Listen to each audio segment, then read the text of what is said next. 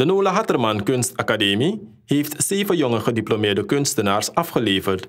De studenten hebben een diploma in ontvangst genomen nadat zij op 8 oktober 2020 een afstudeerexpositie hebben gehouden. Roseline Daan, directeur van Cultuur, zegt dat de kunst binnen het beleid van de regering prioriteit geniet. De directeur zegt dat haar directoraat momenteel een ruimte klaarmaakt voor de kunstenaars om exposities te houden. Kijkt u mee naar het volgende verslag. Dat betekent een verrijking van het aantal kunstschilders die we hebben. En vooral vanwege het feit dat het gaat om jonge kunstschilders. Mensen die zitten in de leeftijdsklasse van tussen de 17 en 25 jaar. Betekent dus dat ze nog een hele toekomst en groei in het vooruitzicht hebben. Wij feliciteren natuurlijk deze groep vanuit het directoraat Cultuur. En we bieden hen, de jonge kunstschilders van dit land, een platform aan, faciliteiten aan om te kunnen exposeren. Faciliteiten, nou wat dat inhoudt, ik ben zeg maar 2 weken directeur op het directoraat Cultuur. En de erkenning van wat deze mensen doen is bij mij heel hoog. In dat kader ben ik nu bezig met een stukje reorganisatie waarbij afdelingen andere plekken toegewezen zullen krijgen. En binnen dat geheel plaatje zal er ook een ruimte vrijgemaakt worden, zodat jonge kunstschilders gefaciliteerd kunnen worden. Betekent dat ze zullen mogen exposeren. Ze kunnen hun schilderwerk daar plaatsen en wij van het directoraat Cultuur zullen zorgen voor de uitnodigingen naar verschillende instituten, bedrijven, noem maar op, om deze jonge kunstschilders te ondersteunen middels het kopen van schilderijen.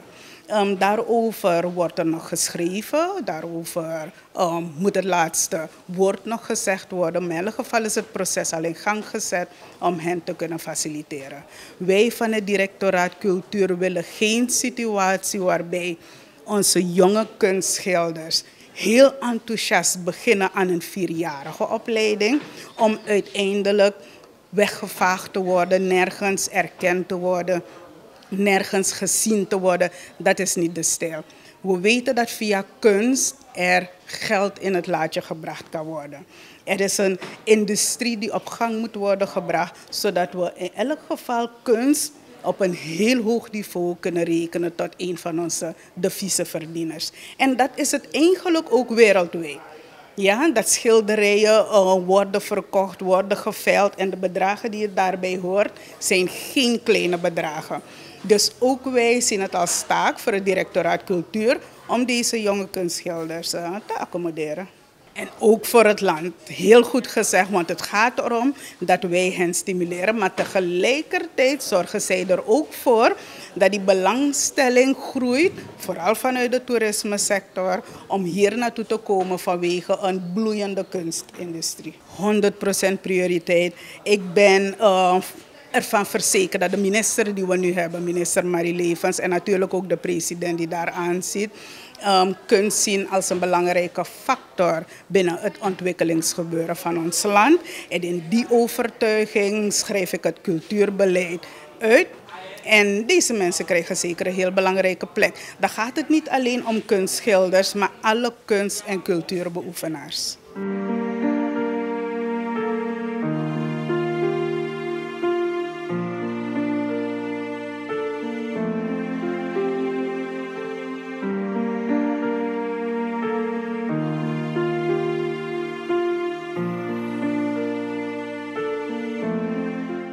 Eerlijk gezegd helemaal opgelucht, want het heeft 4 jaar geduurd. Niet dat het stressend was, maar we hebben allemaal op deze dag gewacht. En we zijn heel erg blij, emotioneel, alles in één.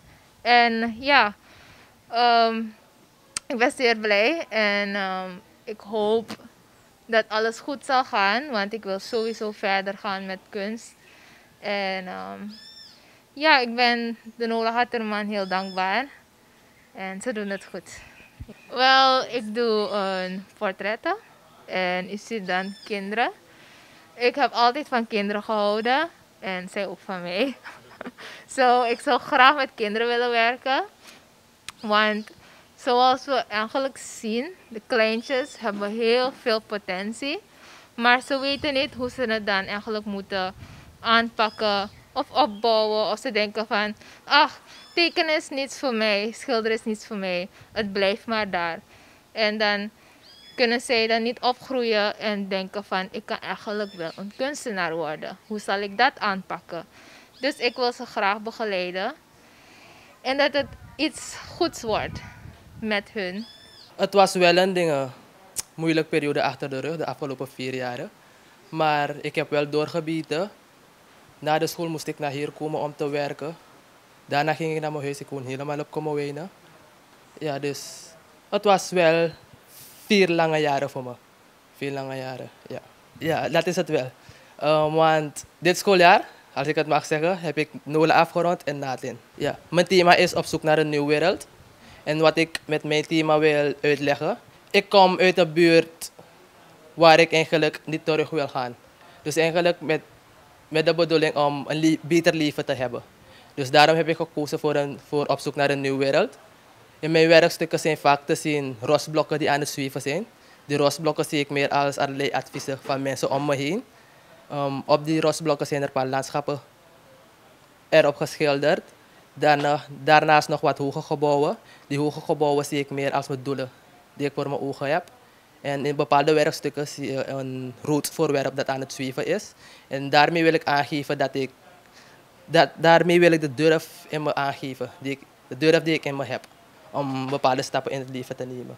Like a lot of work on it. And so hopefully I could, if I ever get that far to get a job to do, make things like that. And so it looks good because it's it's bad. You know it's bad. You can't deny that it looks bad. Everyone says it looks bad. Like y'all really need to develop more in the animation area. That's what I plan on doing because there's so much that you could do with animation. Like make your own show, make good commercials, make little shorts or whatever you want. Yeah, I'm gonna start working on episode 2 of my animation. My character was technically supposed to be part of another show, which we call fan characters or one of our OCs. But I developed her character so much that she became her own person. Let me just say like that, she became her own person. And I wanted to speak through my character because I'm someone that kind of deals with anxiety and like public anxiety and I somewhat have depression just like every other artist out there. And I want to show like it's easy. Well, it's not easy, but you could get through it. Like it's okay. And with my animation, that's what I wanted to do. Like you could overcome these obstacles that you have in your life. And with my animation, I wanted to put like real life struggles, like as I said, depression, anxiety, poverty, mental illness, abuse, both physically, emotionally, mentally, everything I want to put in there and show like you could overcome these struggles in it. And like you don't need to feel ashamed for for like having these issues because there's no shame in that. It's not your fault that this is happening. You just need to become stronger and overcome it. Ja, kunst is eigenlijk niet te onderschatten. Dus iedereen onderschat kunst en tekenen, dat het minderwaardig is of het is die niet, weet je, niet, mensen waarderen dat niet. Maar als ik werk uit mijn hart, liefde, ik zet alles erin met plezier, geen stress, niets, ja. Toen ik op school kwam, wil ik altijd dit doen, multilayer stencil art. Maar ze zeiden me van, ja, pas 4e klas mag je dit doen en dat doen. Maar, ja, ik heb dit geleerd toen ik werkte bij een muurschilderij. Bij mij in de buurt daar zo, reclameschilderij. En daar heb ik geleerd van stencils. Hoe ze stencil maken en zo, daarvan daaruit. En multilayer heb ik op YouTube geleerd hoe mensen multilayer maken. En telkens studeren en veel kijken. Ja, heb ik het geprobeerd. Dit is mijn resultaat. Ja, uit mezelf, zelfstudie. Sowieso is het een boodschap die ik wil brengen naar de rest van de wereld en ook het samenleven. Dus dat we echt zorgvuldig met onze natuur moeten omgaan. Nou, als je ziet hoeveel werk, vooral mijn lijsten en zo, klei, keramiek en zo. Dus ja, schilderijen, alles wat ik heb gedaan, opvullen en zo. Dus het neemt veel tijd. Kijk, eerlijk gezegd, mijn basisjaar, eerste kwartaal, hadden we wel prachtige werken. Dus nadien was alles een beetje gaan verwaterd. Weet je? Maar ik heb niet opgegeven. Ik heb me toch doorgezet. Ja? Ik heb alle 4 jaren gewoon afgemaakt zonder een jaar te blijven. Dus het is wel toch gegaan. Wat ik aan de youth wil zeggen is dat ze altijd voor hun doelen moeten gaan. Ook al verkeer je in een moeilijke situatie, er is altijd een uitweg. En blijf in jezelf vertrouwen en het komt zeker goed. Ja. Vandaag zijn er 7 nieuwe studenten, 7 nieuwe kunstenaars afgestudeerd van het Nola Hatterman.